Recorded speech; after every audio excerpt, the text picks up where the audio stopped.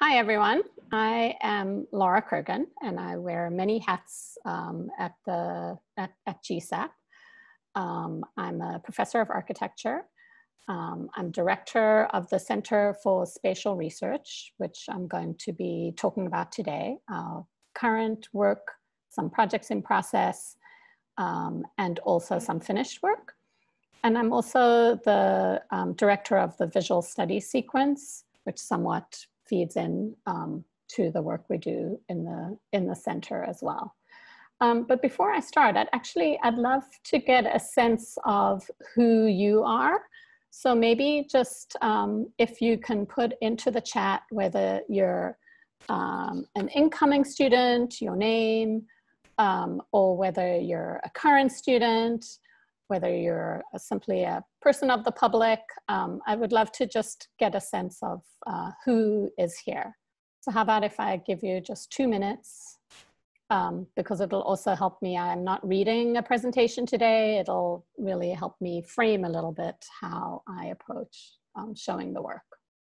All right, so this is really fantastic, and I'm looking at the list of students, and it really is in the spirit of how we think of ourselves in the center as something which bridges between architecture, urban planning, urban design, the advanced program in architecture. And further than that, we are actually a hub of spatial research between the humanities and also make bridges to data science. And the grant that helped to establish us also helped to ensure that we could make those kinds of connections.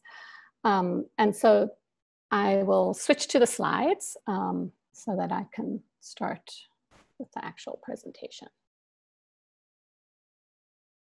Okay, so this probably means I'm going to become just a little speaking head and start the presentation, okay? And thank you all for coming, and I'm really happy to see some incoming students, continuing students, and former students, it appears, as well. So I got a few messages from them. So, oops, okay. Before I even start, I want to say that all the work that I show here is, number one, seriously collaborative and collaborative across disciplines. We work with the history department, we work with data science, English, the Center for the Study of Ethnicity and Race, the Center for the Study of Social Difference, the Institute of Comparative Literature and Society. We've done team courses with all of those people and really try to cross the university.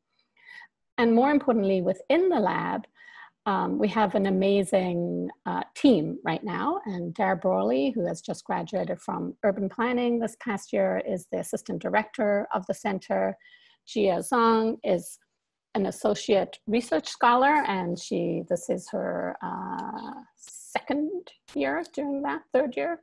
Dan Miller is also a research associate and particularly working on the historical New York City project. I'm going to show you a little bit of that as we move forward. We have some current students who are working with us. Adeline Chum, who's in the MArch program. Audrey Dandino, also in the MArch program. Nadine Fatale in the CCCC program. Tola Onayangi has just graduated. She worked with us for 3 years and was the GIS TA and worked as a research assistant on many of our projects. And this summer we have a large team as well. Adeline Chum again, Nelson De Jesus, he's a MArch student, Nadine, who's a CCCP student, Spencer, who's an MArch student, and same with Adam. So we do a large range of projects, as I talked about, and these are the kinds of themes that we always address. So although we are a data center and a data analytics center, we approach our work from a humanities point of view, which means that we ask really difficult questions about the data that we use. We don't take anything as given. We don't think of anything without the history of where something originates. And we have many audiences for our work, from policy arena to museum exhibitions to public-facing websites to things that we are just actually doing for an archive so that it becomes a resource for future academics and activists.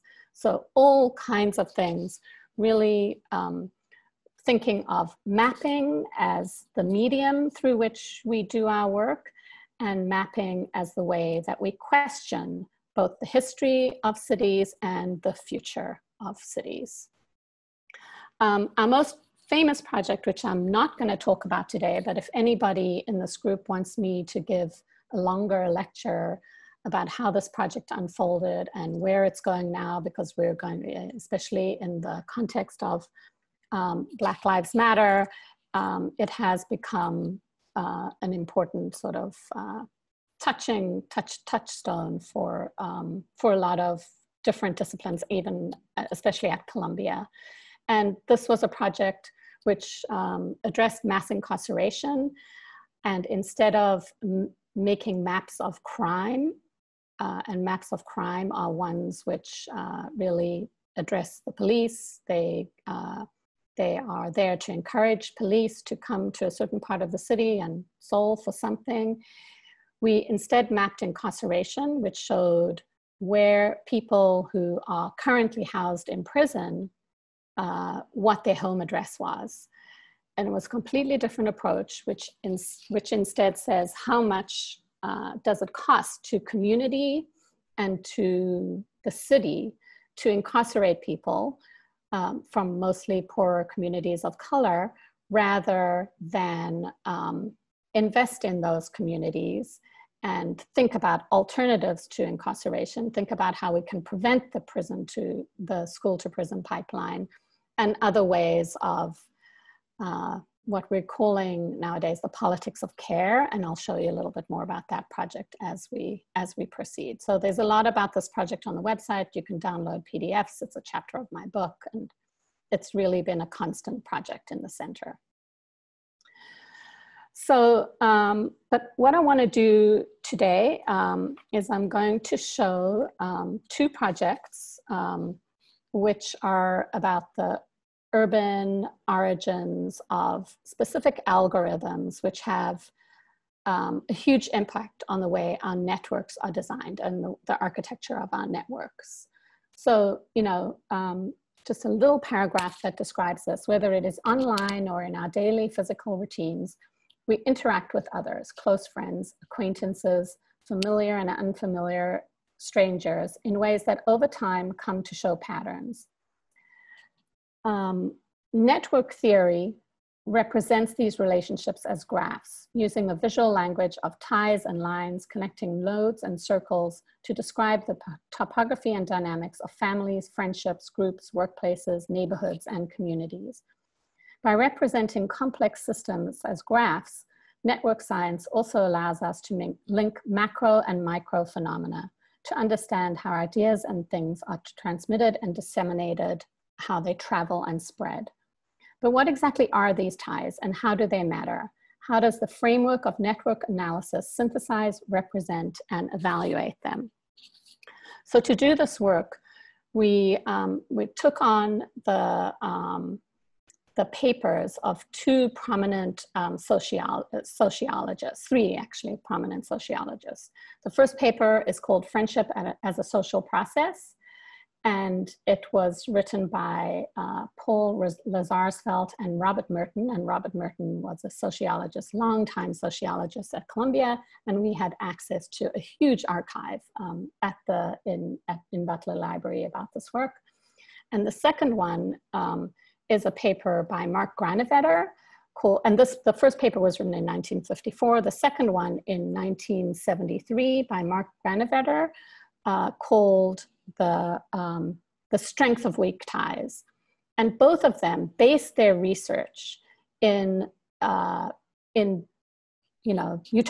so-called utopian housing projects of the 50s, where it was a federal program to desegregate housing.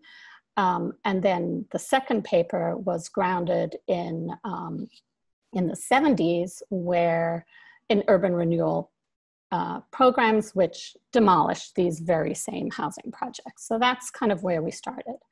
And then also just to remind you that my own history, you know, I began using the internet like most other people in a hugely optimistic way, where there were things like the Declaration of Independence of Cyberspace, right? In the early 90s. Governments of the industrial world, you weary giants of flesh and steel, I come from cyberspace, the new home of my mind. On behalf of the future, I ask you of the past to leave us alone. You are not welcome among us. You have no sovereignty where we gather.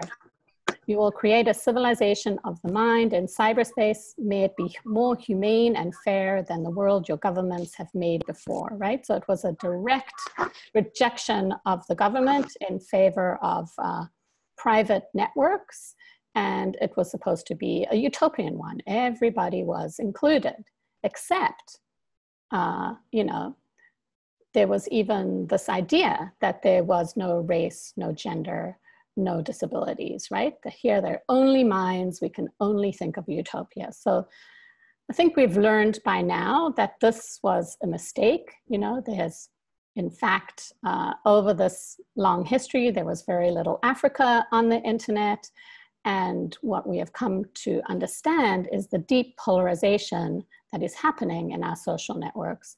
And this research that we're doing on the urban history of algorithms tries to take on this history, you know, so that we can open up the black box of the algorithms that are really actually directing our social lives. And because our social lives online are so deeply tied to physical space nowadays, we really have to understand the origin of some of these ideas. So again, this project was done with a large team. I'm as a principal investigator, Dara Brawley. Brian House was a research associate 2 years ago, Jia Zhang, and Wendy Chun, who was teaching at Brown at the time, and now she runs a research center at Simon Fraser University in Vancouver, and we're still working with her on this project. So we start by saying that these two sociologists actually coined the word homophily. And you know, if I was in a classroom right now, I would ask you how many people have even heard of the word homophily. If you have taken computer science, you likely have heard the word. If not, you know, if you've never studied network science, it's very likely you don't understand this very important concept, which really has a huge influence over our networked lives. So to coin this word, homophily, Lazarsfeld and Merton asked themselves the question, do birds of a feather flock together, right? Does similarity breed connection? And importantly, they asked this as a question. And to answer that question, they decided to interview residents of this housing project, which is in Pittsburgh, Pennsylvania. And although this was a desegregated housing project, Black and white people lived in different buildings. So in the white squares, the white residents live, and in the hatched squares, the Black residents lived. And this is an aerial photograph. And these are some photographs by a famous photographer, Charles Teeny Harris.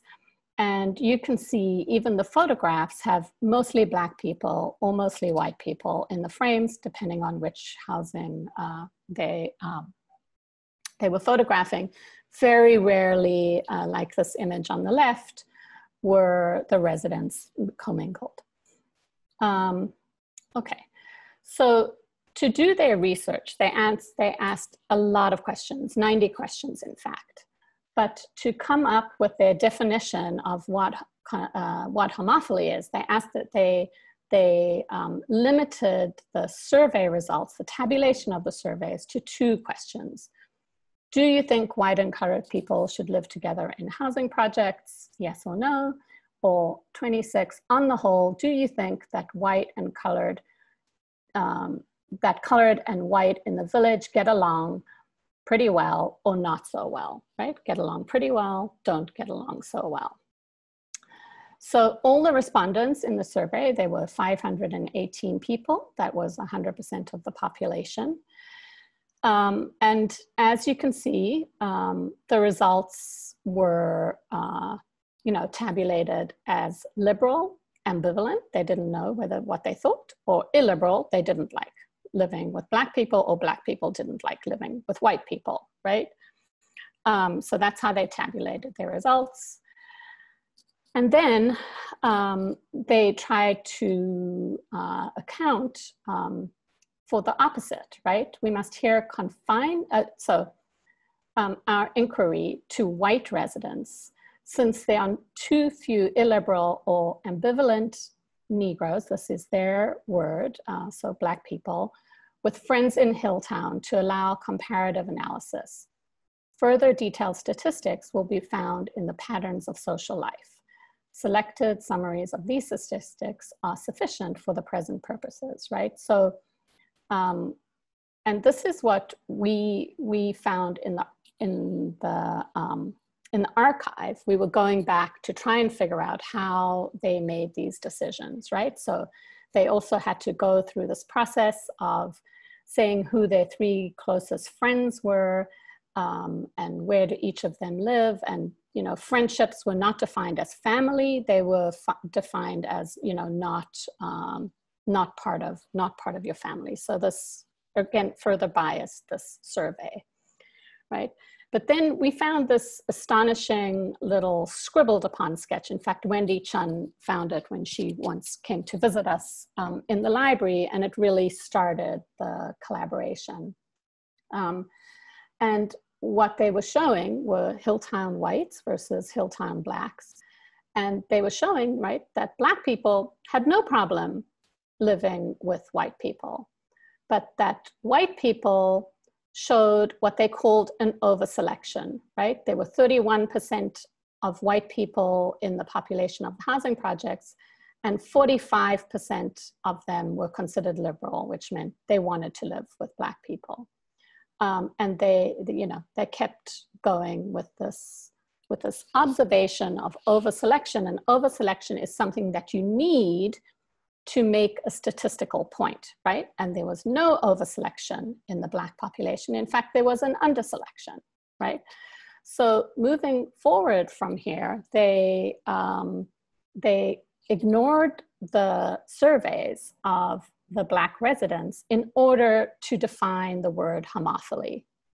And then, not only that, they wanted to try and define the opposite of homophily, right? Which is heterophily, right? So, so I hope you can understand where this is moving, right? So to define homophily, which started as a question, do birds of a feather flock together?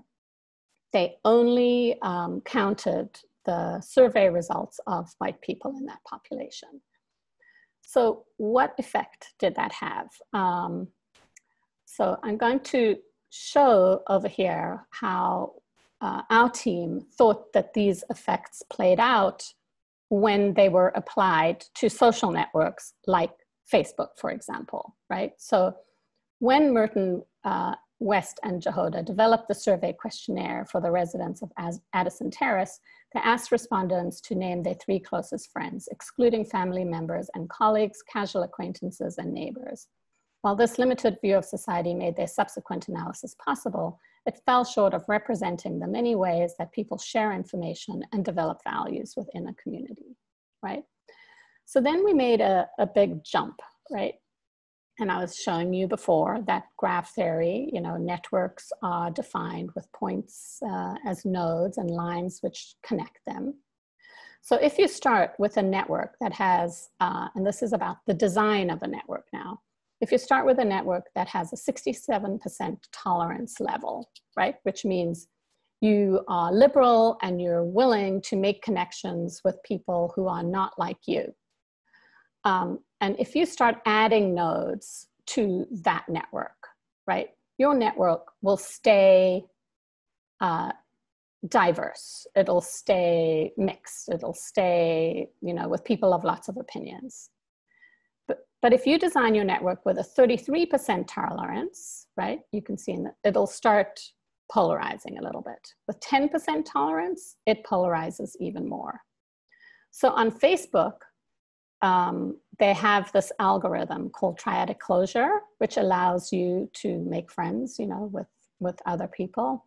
If there is that 67% tolerance on Facebook, you as well, your network would stay more diverse. Okay, now I just want to say we're guessing over here. We don't have Facebook algorithms. You cannot unpack that black box. But this is network theory, and so we've taken it in a theoretical level.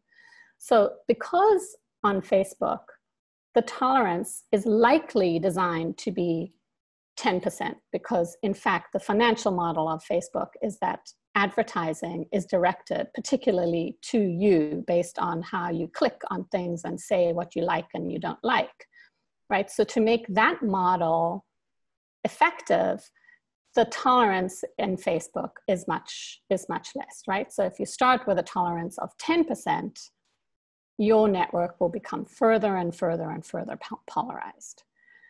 And that was the basic of this research, is trying to demonstrate that homophily was in fact, when the researchers were defining it, posed as a question, became naturalized and an axiom in the world of network science, right?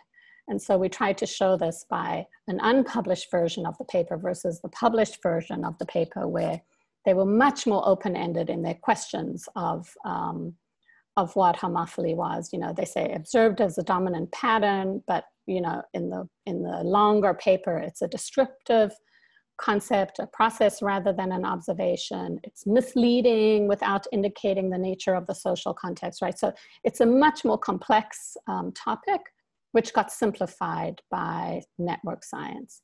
And then we undertook an analysis of how homophily was cited over time.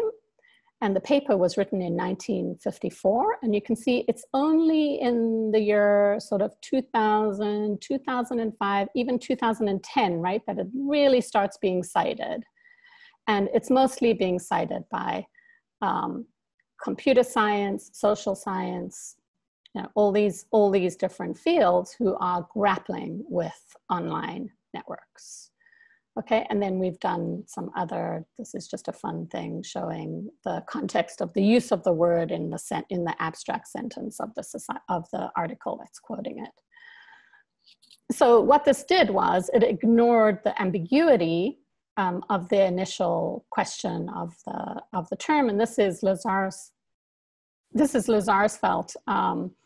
It's another archival image because he ran a media center and a radio network, where in the background of there, you can see this like button. So it was the first kind of radio survey where they would ask participants, if you like this program, press the button. If you don't like it, press the button. And they had these kind of user groups. So in fact, it was in some ways the history of that like button, which is causing such incredible problems on social media.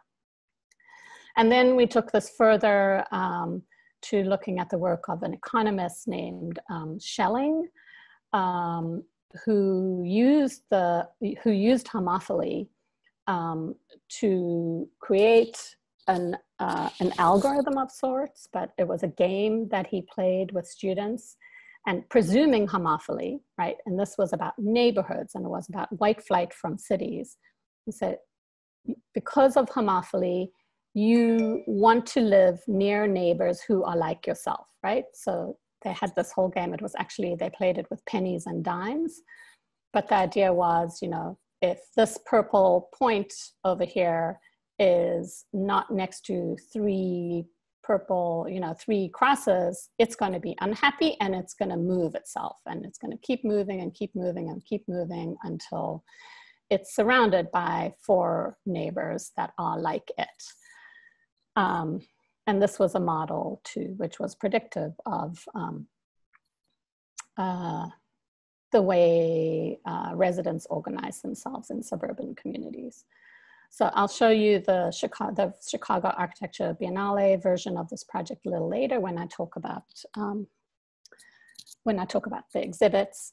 But what we did was we ended that article asking the question, you know, would, if they had taken the answers of the Black residents into account, would there have been more heterophily, and would that concept have been defined differently, right?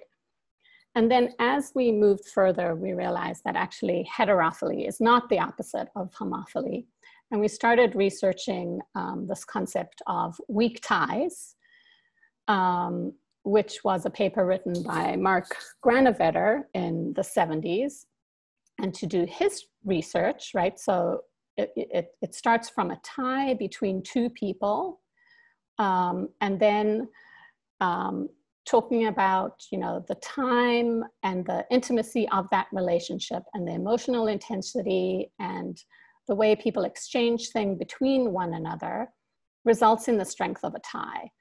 But then when you have multiple friends joining together, you know, you're trying to look at whether there's a strong overlap between two groups by the amount of friends that people have in common between those two groups, right? And then you realize that if there is a strong density of friendships, like this one over here, where people are, you know, all tied together in a strong density, versus the 67% density images where there's two friends are connected together, but the third friends are not connected together, then, you know, that shows different degrees of density and how intense the overlaps of these networks really have an effect on community. So, you know, that's why we call it sort of micro connections between two people and how it results in macro phenomena, how communities end up interacting with each other, and particularly in cities, right? So we've done all these different studies of how ideas travel across networks. This is very much work in progress. And Granovetter defines this term a bridging tie, where you have two groups of strong networks, and if two or more of those people connect with each other, you have that bridge between two different communities, which joins them together. So the way that Granovetter did this work is he quoted a study, and for those of you who might have done architecture or urbanism in your undergraduates, a book by Herbert Gans called The Urban Villagers. And Herbert Gans caught wind of urban renewal of the West End of Boston. And before it was demolished, he went as an ethnographer and studied the lives of these people. And he took photographs like this. And the people he studied were mostly Italian immigrants who had lived in the United States maybe 2 or 3 generations. You know, very tight-knit communities on small blocks. But this was not a very affluent community. And what we started asking was, you know, how, so what Granovetter started asking was how that study by Gans resulted, or how those networks between the people in that neighborhood, which had been defined by the Urban Renewal Project as an obsolete neighborhood, right, of no use anymore. The air flow between the blocks was bad, and, you know, all kinds of crazy reasons which would not hold muster today, and proposed a new plan for this area. And it was very close to downtown, and a new commercial district was being formed. And this area was demolished, right? Here's showing that advantage of the central location of the West End in Boston, which made it a prime location for urban renewal, right? And then they did all these studies about the conditions of the dwellings that was highly biased towards their demolition, you know, talking about things like lack of air or, you know, the age of the building, nothing to do with the strong communities that were living in these neighborhoods. So the important point over here was that Gans was studying these smaller units, right? These peer groups. And Granovetter, using his research, decided that there were not enough strong ties between the different peer groups to be able to succeed against the demolition of this really large neighborhood. And what we're showing is that the urban renewal plan itself looked at all these multiple peer groups and saw them as one unified neighborhood. Now, Gans would never have agreed that, you know, that this was a neighborhood at all.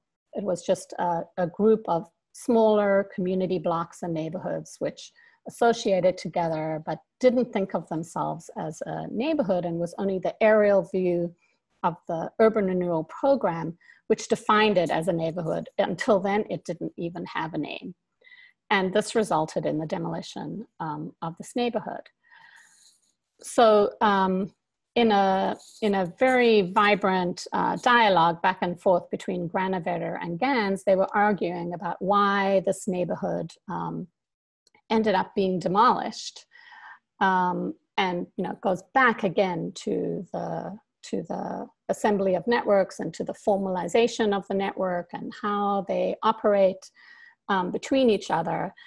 And what we've decided as a team is that actually, although this neighborhood was demolished and that Granovetter was right about the weakness of the strength of the weak ties, which disallowed this community from mobilizing politically and becoming activists to stop the bulldozers.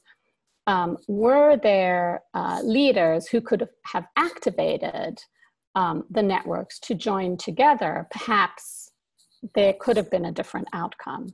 And many articles which quote this Granovetter article, which cite it, talk about activation networks between the weak ties. And so we've come to believe, and we're putting a paper together about how to activate weak ties in social networks so that you can foster networks that are not homophilous, right? And, you know, those are the networks that wouldn't necessarily, you know, be the ones that are linked to advertising as, you know, for making money for networks, but might require us to design and form new social networks, new ways of mediating between online and offline platforms so that we can actually encourage difference and encourage multiplicity of types of communities, et cetera. Okay, so that's where we are with the urban history of algorithms. I'm going to move quickly to mapping the politics of care, which is a project that we're going to launch very quickly within the next 5 days. So consider yourself seeing a preview of this. And it's something that we're working on, faculty and students and staff of the Department of Epidemiology and Microbial Diseases at Yale School of Public Health and the Center for Spatial Research. And the reason that we're doing this is that we read an article by Greg Gonsalves and Amy Kapczynski, who have initiated this project, talking about what they're calling the new politics of care. So one which is organized around a commitment to universal provision for human needs, countervailing power for workers, people of color, and the vulnerable, and a rejection of carceral approaches to social problems. The question now is how to connect that vision to programmatic responses that address the needs of the moment and beyond. We need to aim at non-reformist reforms, reforms that embody a vision of a different world that we want, and that work from a theory of power building that recognizes that real change requires changing who has a say in our political process, right? So it's very connected to the network analysis, but their goal is to create, which is one place to start to build a new movement that heals us and our body politic and will allow us, all of us, to survive a pandemic and then to thrive. So what we did was, we started with what is called a social vulnerability index, which we've underlaid on our map as a way of biasing and actively biasing how the COVID data is read and what to do about it, right? So what the social vulnerability index does is says that every community must prepare for and respond to hazardous events, whether a natural disaster like a tornado or a disease outbreak or an anthropogenic event such as a harmful chemical spill.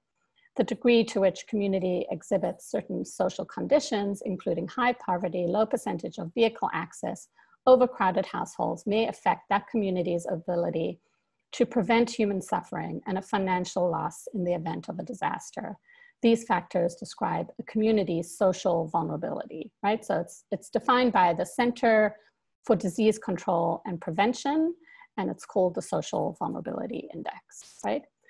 So using this as a background, the project is to make a map which helps public health workers, public health officials decide how to measure the need for community health workers and how to assign them, right? So there has been this decision that, oh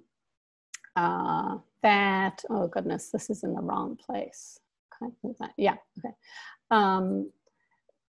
There has been a decision in many states that caseworkers will be assigned to do contact tracing, right? To figure out who had COVID and how it has been spread.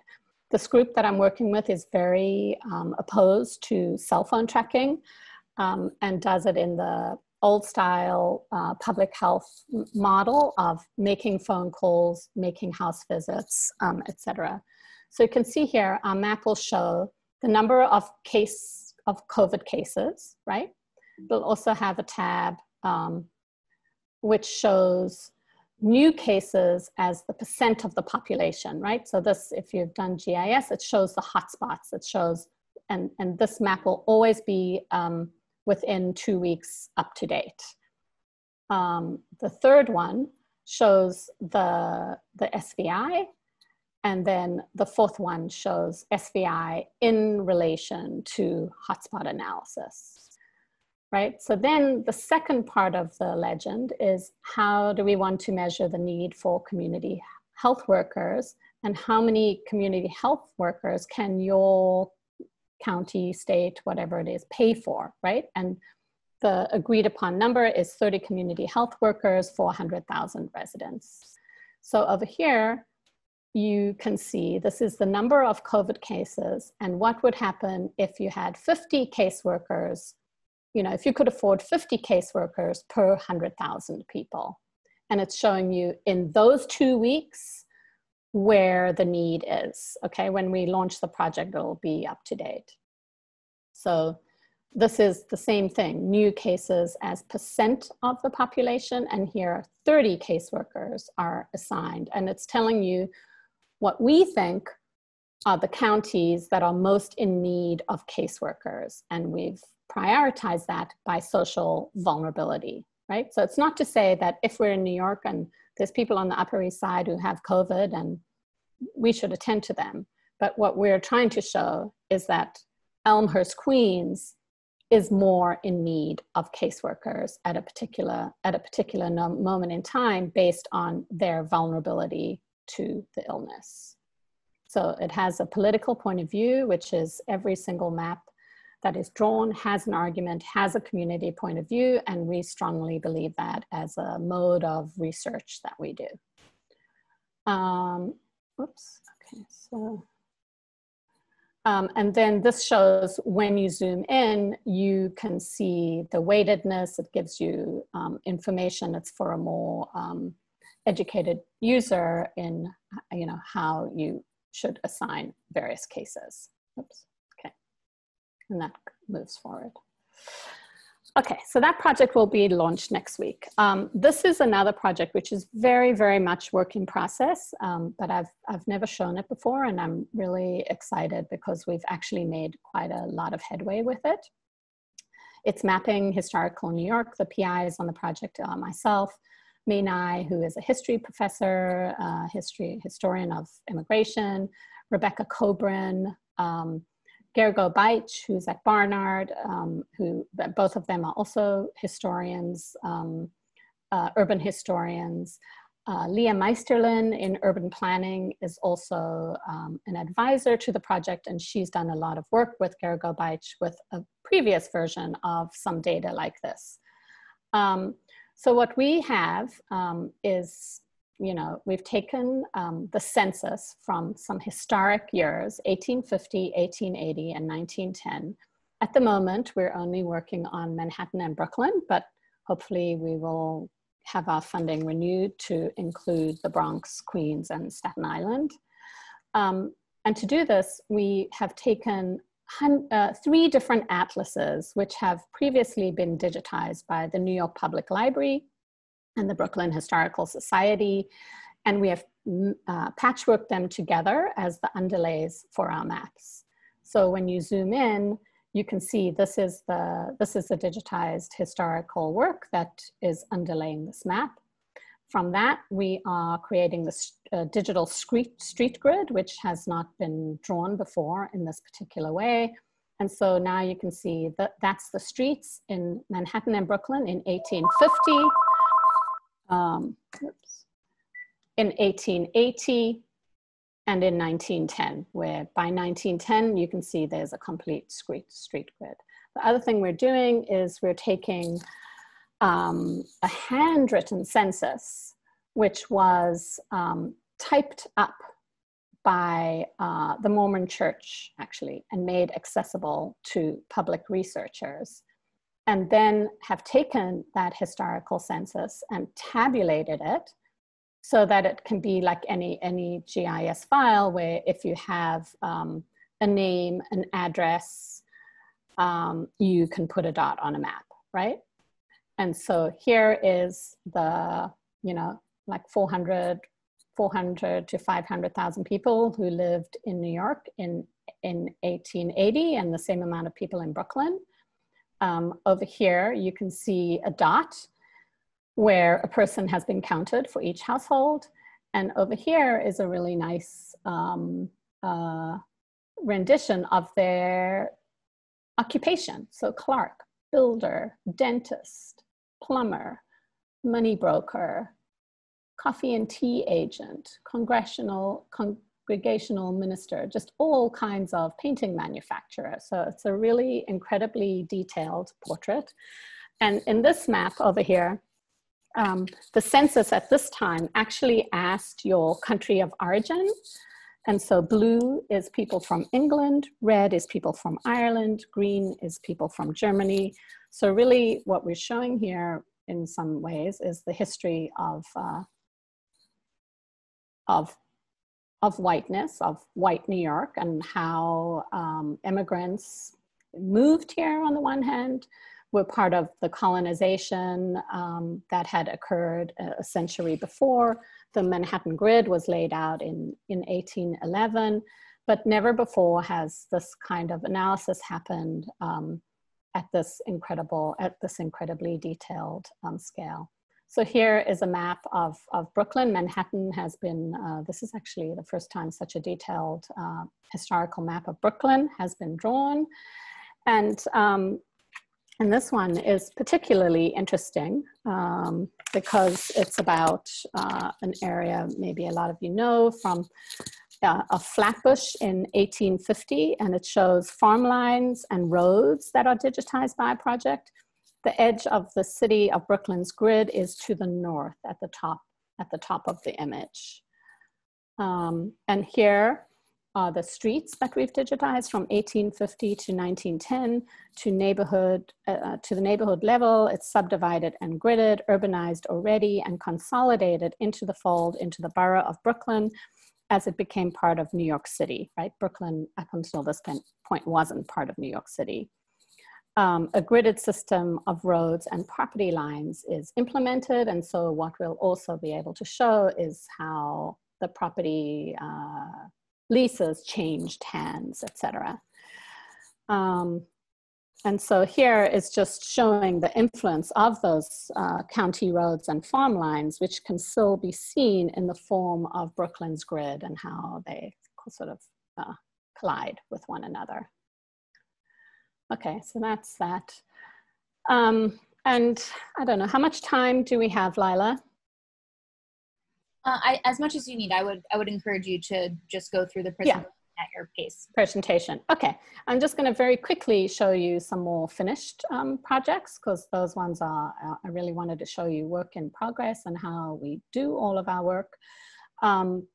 So this is a couple of projects that ended up in biennales, and I thought it's a good way to show some finished work. So we ran a big project in the center called Conflict Urbanism Aleppo, and we were tracking the war as it happened, and made one of the few interactive maps, which, number one, located the names of neighborhoods in Aleppo. We based it on an OpenStreetMaps map, and why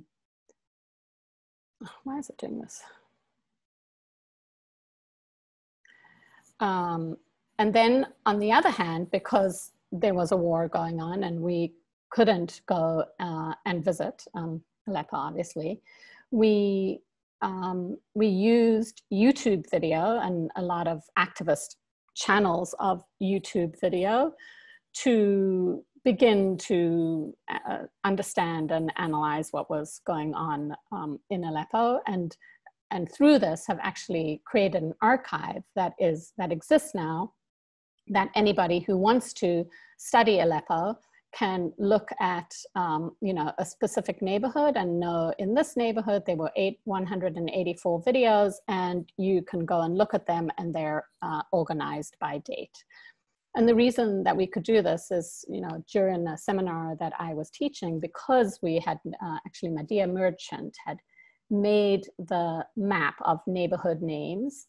And some people in the seminar, including Nadine Fatale, who is working in the center now, and Violet Whitney, who's teaching in visual studies, collaborated with Nadine's Arabic knowledge and Violet's programming facility to put this map together so that it exists forever as an archive.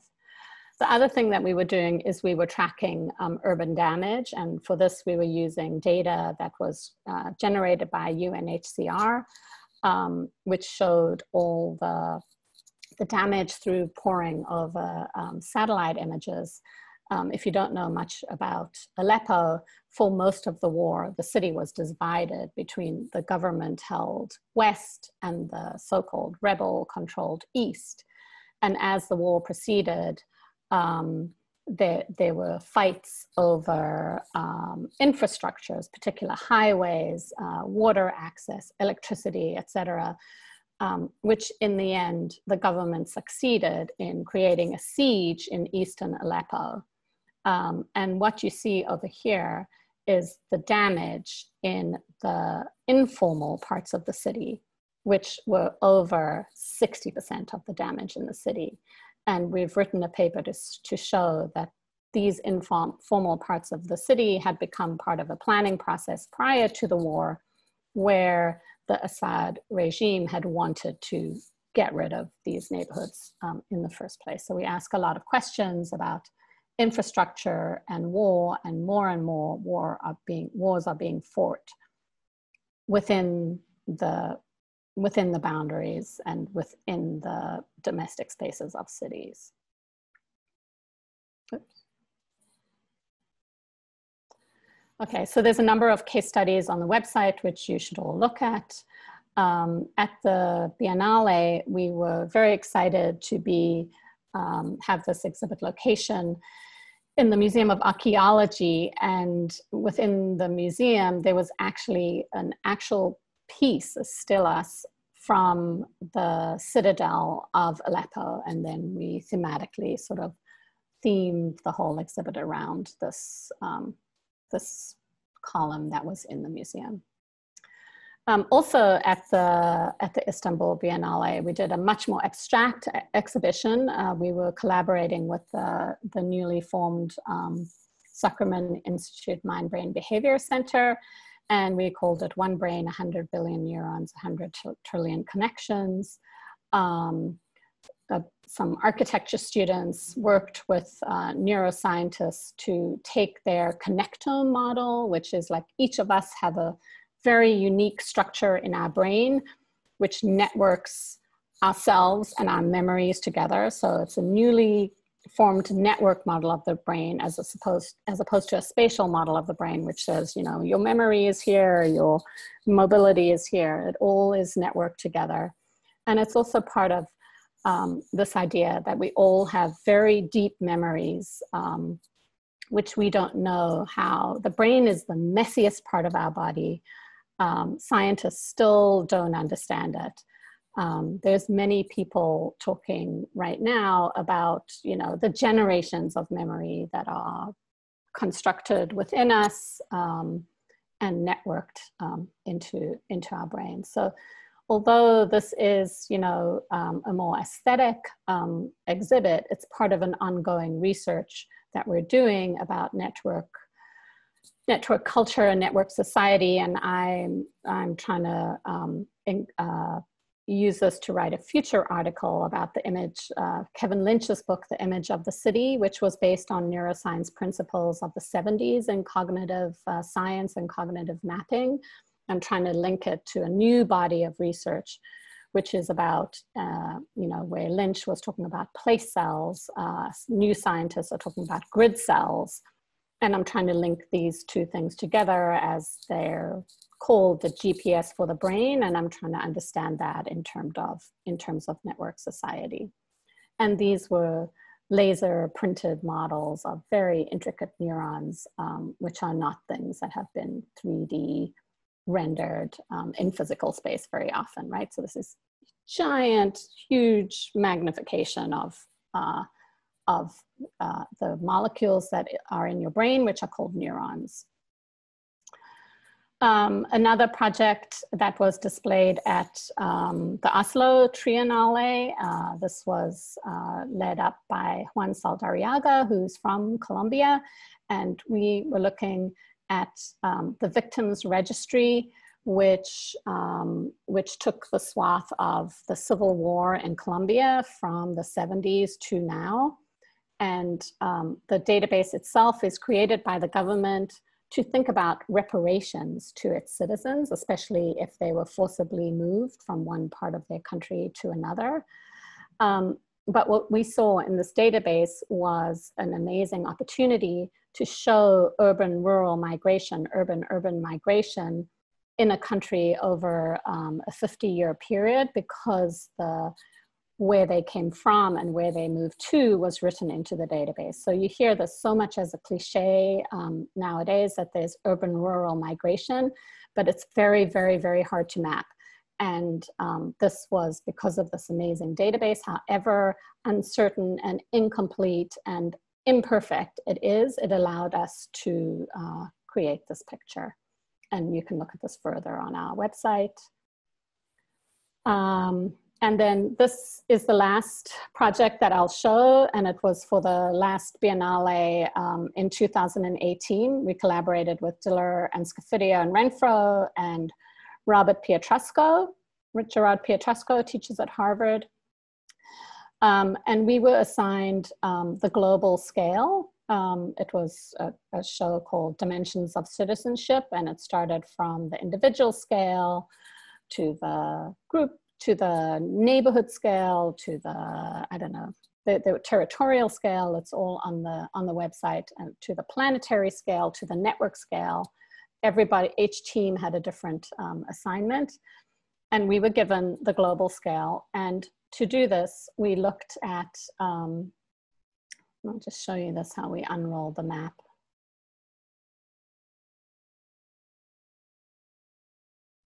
I just love that part. It didn't have much conceptual weight, but it does show how difficult it is to go from a 3D version of a globe to a 2D version of a globe. So what we did was we took a NASA data set, which had been recently released in 2016, which was the night lights version of the sky. And this is a composited view. The clouds are gone. It's about, I don't know, 300 images stitched together. And it's often used to show a view of the connected world, you know, because there's so many lights, the world is connected as one big happy family. When I look at this image, the only thing I see are the gaps. Look at all those dark spaces, huge swaths of the world with no lights, no electricity. And started asking a question about what that meant. To ask the question about what it meant, we used a data set that is generated by Season, that is a lab up in the Palisades, a Columbia University lab. And what they do is they collect censuses from all around the world, and they put them together on a 1 kilometer by 1 kilometer grid, so that you can click on any grid on that map, and you can see, according to that census, how many people live there, right? So this is very imperfect data set. The census in the United States, for example, is much better counted than the census in India, or at least released to the public in a form that is counted. But nevertheless, we still, you know, use this as a guiding principle, and we looked for the gaps, right? So for the places in the world where there were lights and no people, and places in the world where there were people and no lights. And then we started, through an algorithm that Will Geary wrote, and then we ended up with these 16,000 points, right? The yellow is lights and no people, blue is people, no lights. And then we started looking for categories, like how you could tell stories with 16,000 points. And we figured out that for people and no lights, they were like wealthy enclaves. You know, in Colorado, they want a dark sky. They ask people to turn off their lights at night so that you can see the stars, right? But also refugee camps sometimes have no electricity. There was an outage in Aleppo. This was in 2016. There was no electricity in Aleppo because of the war, right? Indigenous territories, that's very complicated, because some people think, oh, you need electricity in indigenous territories, and other people say, no, leave them alone, right? So there's all these political decisions that are built into this kind of thing. So, and then, you know, we showed the daylight view, right? And suddenly, you know, where there's no light, you can see there's urban development and tons of people, right? And this became our storytelling device. What became more interesting were the places where there were lights and no people, contiguous to places where there were people and no lights. And that, in fact, told the strongest, most powerful story. And so we fixated on these 6 categories: industrial farms, power plants, a tourism site, ports, natural gas extraction sites, military bases, borders, and strip mines. Let's see. Oops.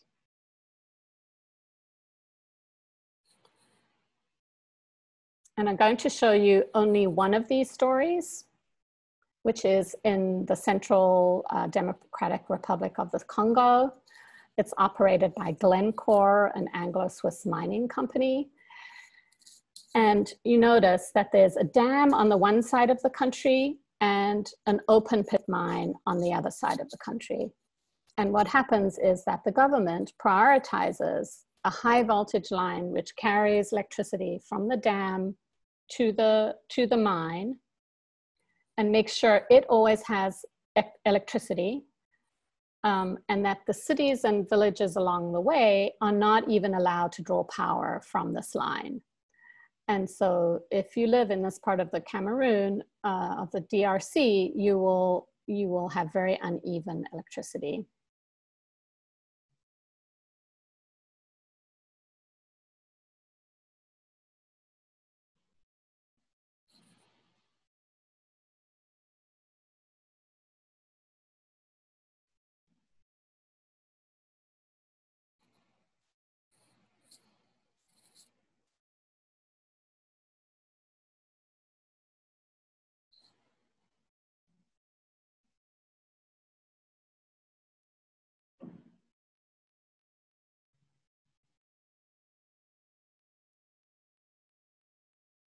Right, and then we, at the end of each thing, we showed that there were many, many sites like this in the world. In this case, these are part of 220 Glencore mines, which have very similar patterns in relation to where they are located and who the electricity benefits. In fact, one of my students in the conflict urbanism seminar last semester showed how this was true in Mozambique as well.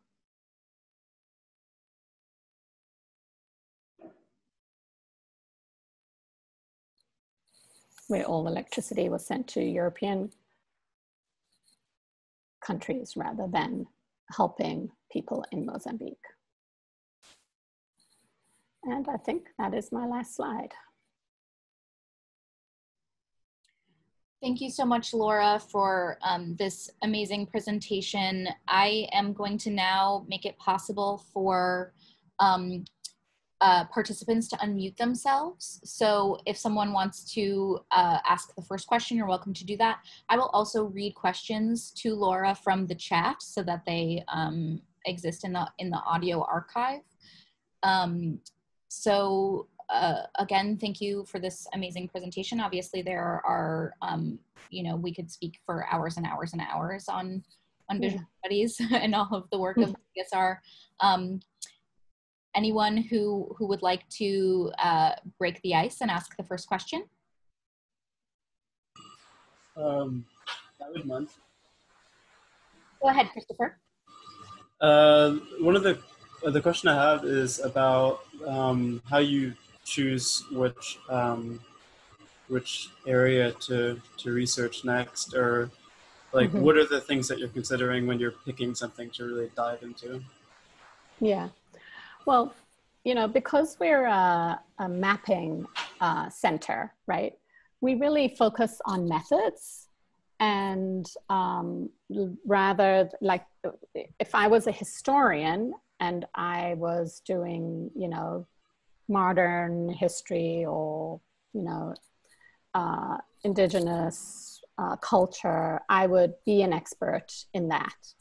But because we do mapping and our approach is to have a critical lens on the data that we use and to tell stories about things that might not have been noticed, we often collaborate across disciplines.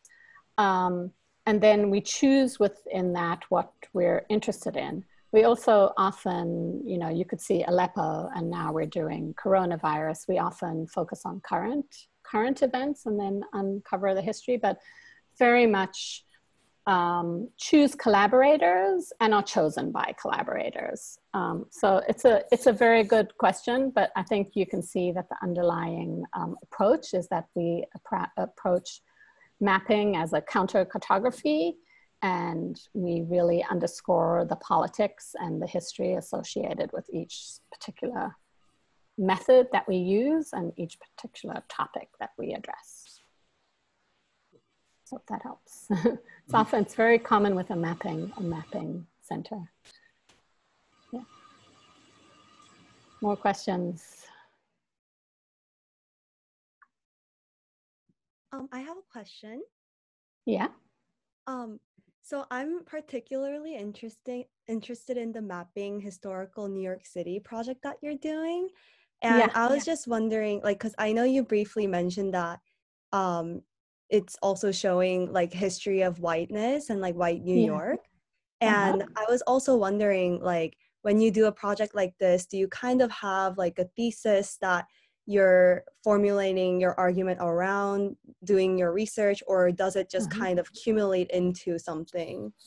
Yeah, well, this is, this was a 3-year-long project. And, May Nye is a historian of immigration. Rebecca Coburn researches deeply the history of New York.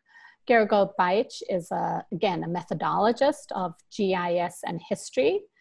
And we applied for this grant because this hasn't been done before, right? So there's been incredible work done before of digitizing old maps, but if you digitize it and create it into an actual GIS format, you could ask all kinds of analytical questions. And so we've only gotten to the stage where we've almost fully digitized Manhattan and Brooklyn over these 3 years. And Dan Miller in CSR has done huge amounts of work with a lot of students. A lot of students have participated in this project. And Wright Kennedy is a postdoc in the history department. And we really have had tons and tons of students work on it. We are now ready to ask analytic questions. So, and we're thinking of all kinds of ways, what were the top 10 jobs in, oh my God, it's thundering outside. What are the top 10 jobs, in 1850 versus 1880 versus, how many Black people had come to New York, although the Great Migration was later in history? Are there invisible communities that weren't counted by the census?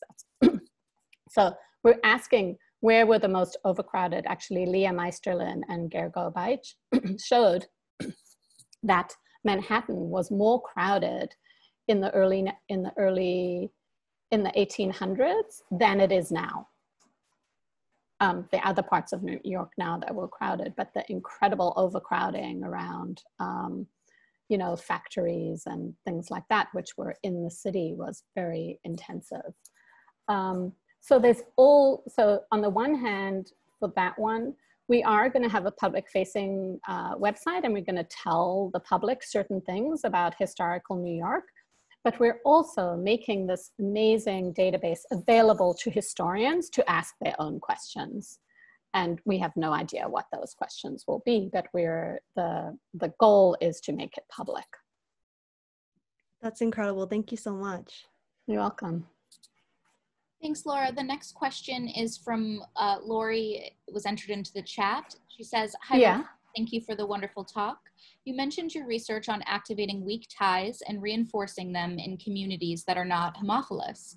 Can you please elaborate on some of the ways you're achieving these connections? Okay, that's a very good question.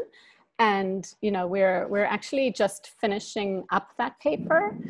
And what we're trying to say, we're not reinforcing them in communities that are not homophilous. We're trying to think about how to create conditions that are not homophilous. And that if our social networks were designed differently, if our cities had different policies, we might be able to achieve something different than when homophily is naturalized as an axiom of social life, which it was never, ever defined as. So I can't answer the question, but there was a credible housing activist, Catherine Bauer, and there's a book that's recently been re-released by her and her theories. If social policy had listened to Catherine Bauer, we might have very different cities than we have today. So very different housing policies. But it's a project and we really actually want to work with computer scientists to try and figure out ways of activating weak ties. That's going to be part of our ongoing work this year. Great, thank you so much, Laura. I think we'll give the guests in the chat just maybe 2 more minutes to have one additional question. I think this one will be our last, so we can end at 1 hour and 15 minutes. Susanna is wondering, where does all of the data come from? Of course, apart from the Mormon New York census, is acquiring the right amount of data difficult for the center researchers? Yeah. Acquiring data is a major part of our research, right? So the $1 Million Blocks data, that's the hardest data to get. We've actually just requested more data from Albany, from where the prison data is held, and it's not publicly accessible data. We have scraped data from the web, you know, like the way we did the YouTube video, that we had to, you know, figure out ingenious ways of doing that. And because we had these neighborhood names collated, we could do that. We got access to the Columbia database through Juan and connections he had in Columbia. The data that we had is a much finer grain than was given to the public, which is why we could do such amazing work with it. Every project has a different, you know, some data is publicly available, but not mapped in the same way. So for example, the seasoned gridded population of the world is just this amazing resource. If you go to their website, it just looks like a bunch of pixels, right? So we've animated it and we've worked with it in more creative ways through software programs like processing or like D3, you know, so there's not only the data that's there, but it's thinking of the data as a storytelling device, as an analytic project in terms of, you know, how to use it in the most responsible and also innovative ways. So, you know, our lab grew up around the word data visualization. For our first 10 years, we were called the Spatial Information Design Lab, and we've transformed into the Center for Spatial Research, and it's unknown what the future of it will be. Yeah. Actually, Bahara has asked to ask one more question, so I'm not sure if you wanted to mute yourself or type it into the chat. Okay. Yeah, sure. I'm just gonna mute it and I'm gonna ask it here. Thank you so much, Lara, for the great presentation. My question is about the first, the Hermopolis project. Yeah. Have there ever been a study to show an algorithm result about if the pattern of the community that Black and white people choose to live with each other changes, how that impact them psychologically, and serving them in a way to show their emotions and feelings, and just finding an algorithm about instead of having a natural, Hermopolis, if that pattern changes and they have to live with each other, so how that impacts them in a psychological. Right. I'm sure there are studies like that. I haven't, because we were looking at how it as a concept became naturalized and implemented in social networks. So that was our trajectory. Wendy Chun she's been looking at the ambivalent population answers, but yeah, I don't, psychology is not my field. I'm sure there are if you look it up. Yeah. Thank you so much. Yeah, it's definitely a concept that has been studied. Yeah. Thank you again, Laura. And I just want to mention you can find CSR at csr.columbia.edu online. Yeah. It's actually C4SR, the number. Yeah. Sorry about that. C4SR.